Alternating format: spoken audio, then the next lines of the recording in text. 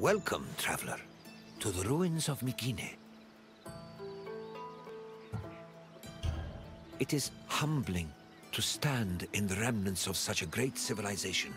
Looking at these ruins, I am reminded that the past is never as far behind us as we think.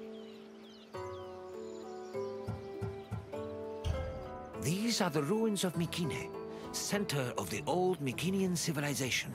It was home to great warriors and heroes. In many ways, places like Athens and Sparta stand on the shoulders of its accomplishments. This tour will take you through its ruins and introduce you to its most important monuments, revealing its history in the process. I hope you enjoy yourself. I'll be waiting for you at the end of your visit.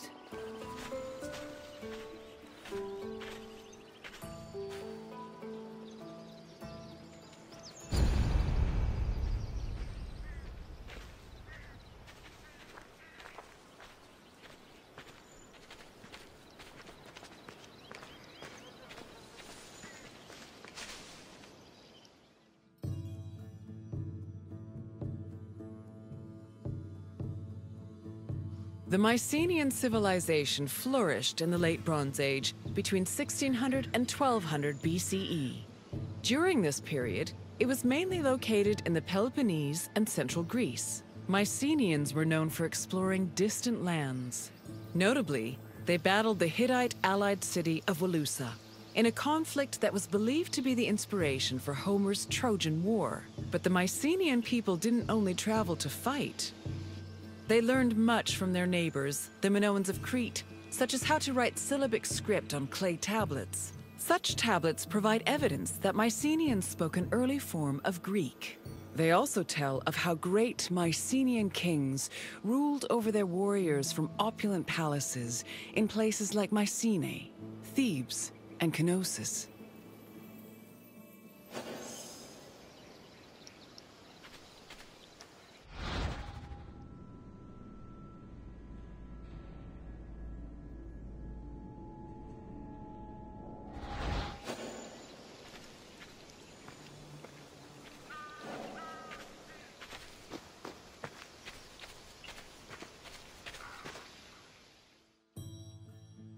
The entrance to Agamemnon's citadel, or the Lion Gate, is one of the most iconic monuments in Mycenae. It is impressive for both its height and for the intimidating rendering on its relief, which depicts two lions standing on either side of a column.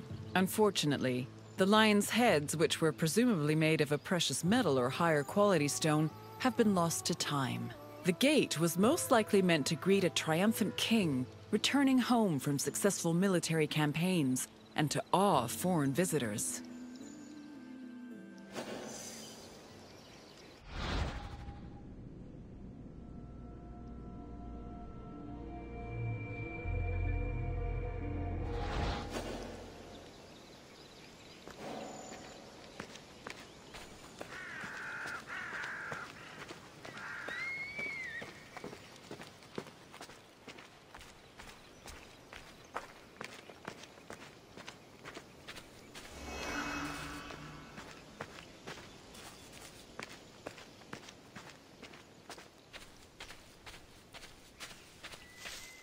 When these shafts were discovered by archaeologist Heinrich Schliemann in 1876, he believed the 6 gold-filled graves to be connected with the family of the great king Agamemnon, even going so far as to proclaim a gold mask he found within to be the death mask of Agamemnon.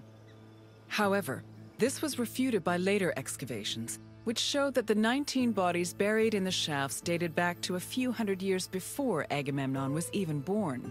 In fact, at the time of the body's burial, the Lion Gate and the citadel walls had not even been built yet.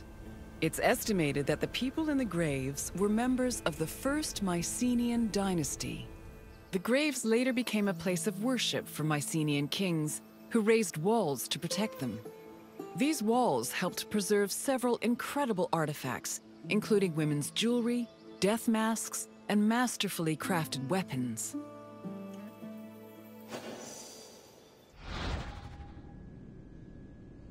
When these shafts were discovered by archaeologists,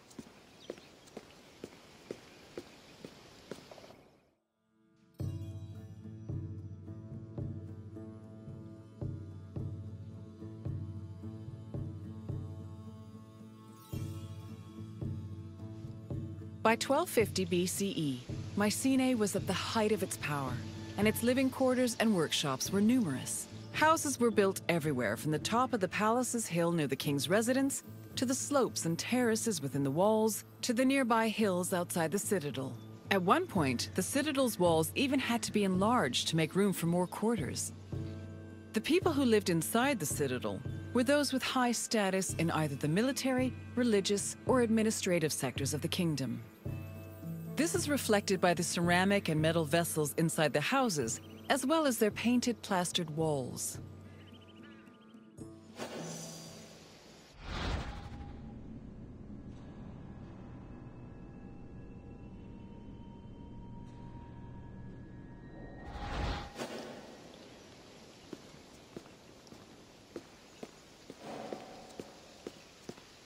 Περιπάτη!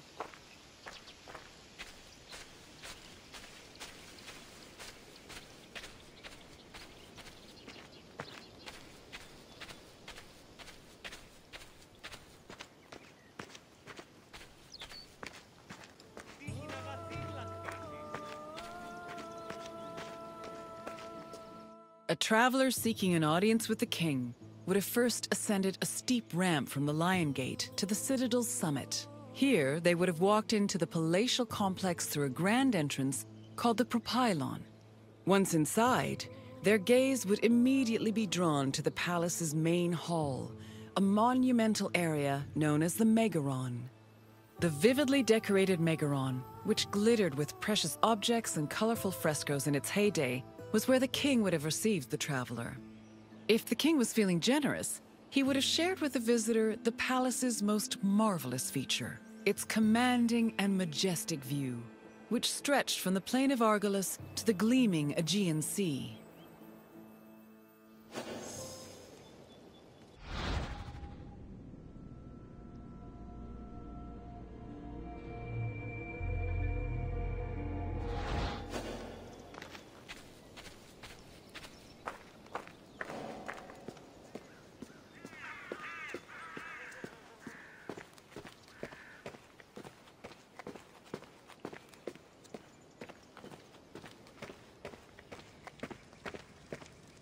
It was in this palace where a legendary Mycenaean king like Agamemnon would have held court. According to Homer and other poets, Agamemnon led the Greeks in the sack of Troy. Stories say that he was a fearsome warrior on par with Achilles, but also an overly ambitious and arrogant ruler. He sacrificed his own daughter, Iphigenia, to convince Artemis to grant his ships passage to Troy. After conquering the city, he returned to Mycenae with mounds of riches, and a Trojan named Cassandra as his concubine. Agamemnon's wife, Clytemnestra, was not pleased with her husband's sacrifice of their daughter. She plotted to murder her husband out of anger.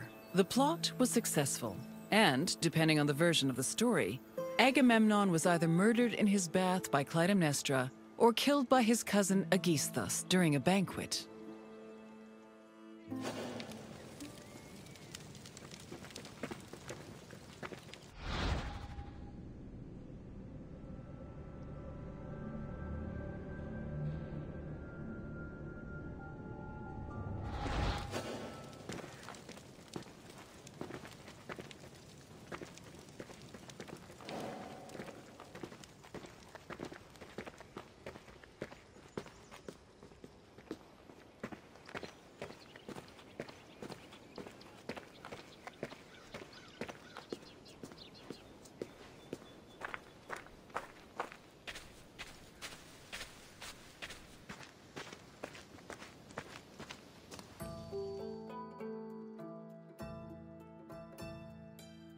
You've completed the tour.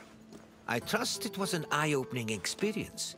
Though it did not last, Mycenae was a sort of precursor to what would eventually become the Greek civilization we know today. It's important we remember them, if only to avoid repeating their mistakes. Now, what else would you like to do? Then let's begin. First, I have quite a simple question. Which ancient city may have been the inspiration for Homer's depiction of Troy?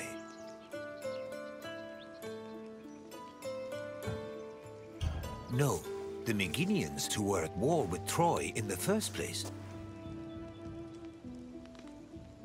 Yes, the Mycenaeans' conflict with the city of Wilusa allegedly inspired Homer's Trojan War. Now, for the second question. Agamemnon sacrificed his daughter Iphigenia to convince which god to allow him to proceed to Troy? No, Agamemnon's sacrifice did not appeal to Apollo. Try again. True, Ares was the god of war, but Agamemnon did not sacrifice his daughter to him. Try a different answer. Yes, Agamemnon sacrificed Iphigenia to reconcile with Artemis, who then allowed his ships to pass to Troy. Now, one last question. What was the name of Agamemnon's Trojan concubine? No, Clytemnestra was Agamemnon's wife. Try a different answer. Correct. Following the sack of Troy, Agamemnon sailed home with a Trojan prophetess named Cassandra. You've studied the ruins well, traveler. Then, I suppose this is farewell. At least for now. Safe travels.